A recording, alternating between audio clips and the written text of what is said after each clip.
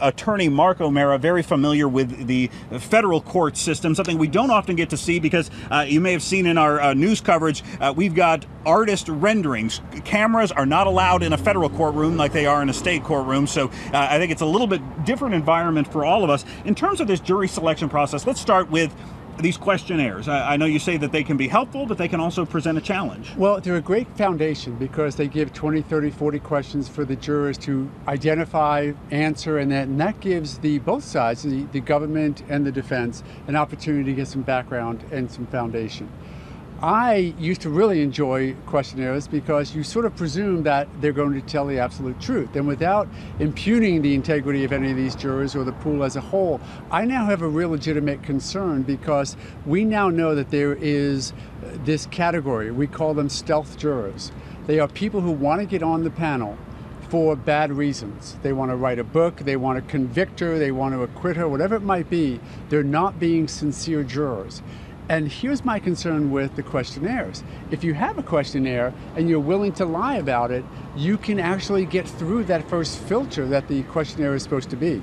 So all that really means is that both sides, the government and the defense, has to use not only the information that's available in the questionnaire, but the other side of information that we now use sort of as a normal practice, and that's social media investigation, because both sides are doing social media investigation on these potential jurors to make sure they know a fuller picture about what they and who they are, and also whether or not it's consistent with what they say in the courtroom. Now, one thing I thought interesting about these questionnaires is it was basically putting the prospective jurors on notice that they were going to be considered as a juror for the Pulse trial, the Noor Salman trial. And a lot of times I think when you get jurors, especially if it's a non-high profile case, they don't know anything about it when they show up for jury selection. They don't know if it's going to be a civil case, a criminal case, a robbery.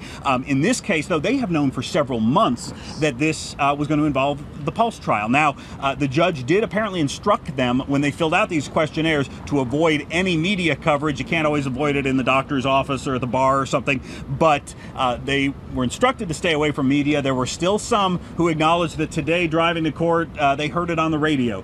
They caught a little bit on the Today Show. Or you got to wonder too, did they do a little bit of their research on their own? How tempting could that be? It is extraordinarily tempting. It just is. Don't forget, we now live in a social media society where in a moment's notice, with one keystroke, you can get information about anything you want. So the concern is that they're going to have that normal level of curiosity. And I'll give you an example. This very week in Seminole County, a few miles down the road, 8 days into jury selection in a death penalty case, the judge had to start over again because a couple of the jurors looked online, found out some information, discussed it with some other juries, and there goes the whole panel. So this is really a concern. Judge Byron is going to do the best he can to encourage, order these jurors to stay focused only on what goes on in the courtroom. But we are so used to finding out information any way we can, it's going to be a very difficult task.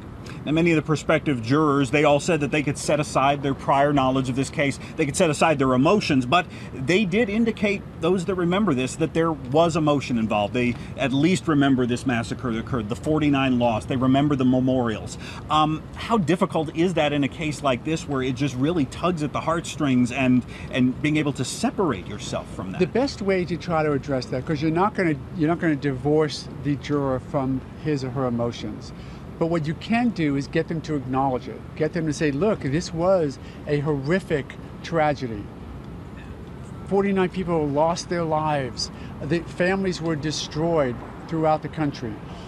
Acknowledge that and put it on the table, because if you don't, if you keep it hidden, if you say, well, let's not talk about the tragedy, let's not talk about your feelings, just promise me you won't have the feelings.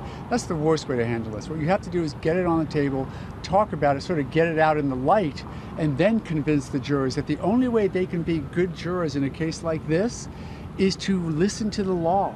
Listen to the facts. If they want to have a just verdict, they cannot use their emotions. They cannot use whatever information that they heard about, because nothing exists in this case yet legally until that first witness tells us his or her name and begins to testify under oath. And that's what the defense attorneys have to do and the government attorneys have to do to make sure that everything before that first witness stays outside of consideration. Just to kind of give a little preview of what's coming up next in this trial now, tomorrow jury selection will resume. The judge is going to be bringing in, I think he said, 14 prospective jurors. These are ones who haven't been here before. So the ones that were here today that remain in the jury pool, they will probably get to stay home for the next couple days till they get closer to narrowing this down to the actual 12. What I don't know is whether they will bring them back for more questioning, or do you think that it would possibly be, once they got through this round, once they've been through these extensive written questionnaires, will this really be it?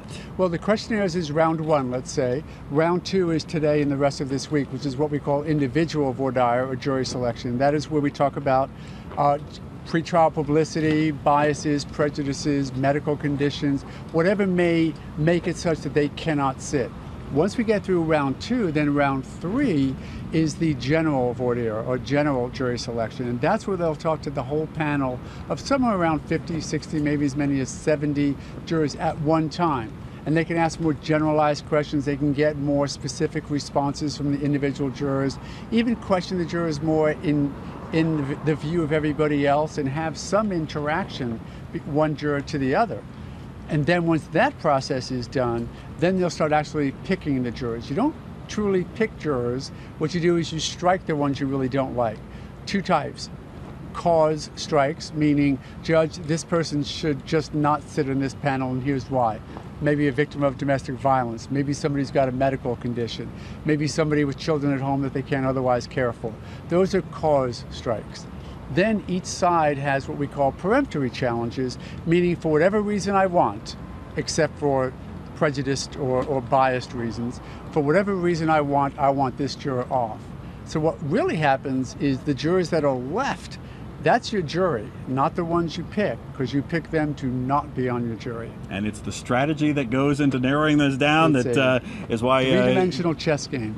It's fascinating to watch. Well, Attorney Mark O'Mara, thank you very much for joining us. You're going to be joining us throughout the course of this trial that's going to last about 5 weeks here, both on News 6 and clickorlando.com. So, Lisa, we're going to send it back to you, and it's going to be a long time out here, but definitely a fascinating case.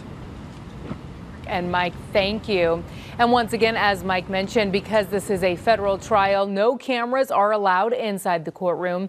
News 6 and clickorlando.com will have reporters at the trial every day. And we have a special page detailing everything with this trial on clickorlando.com/Noor Salman.